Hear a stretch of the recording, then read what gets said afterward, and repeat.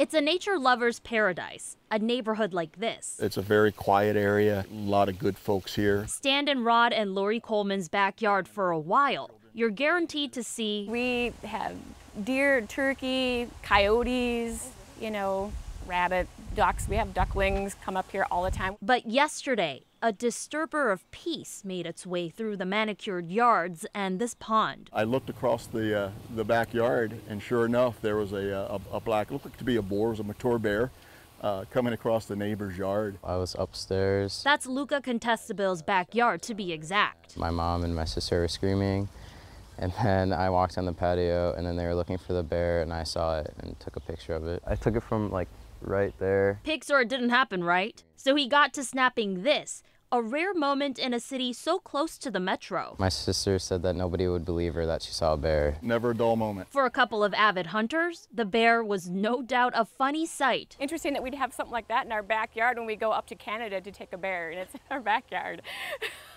On 2 legs or 4, a trespasser is a trespasser. The Colemans say they called 911, but the bear, it had other plans. Went into the cattails and then eventually across the pond, through the neighbor's backyard and across the street and then down into the woods behind Creek Road toward the Chaska Curling Center. Gone without a trace, its tour through the city was short but unforgettable to those who witnessed. I thought it was kind of exciting to have something like that come through the yard. In Chaska, Sharon Yu, KARE 11 News.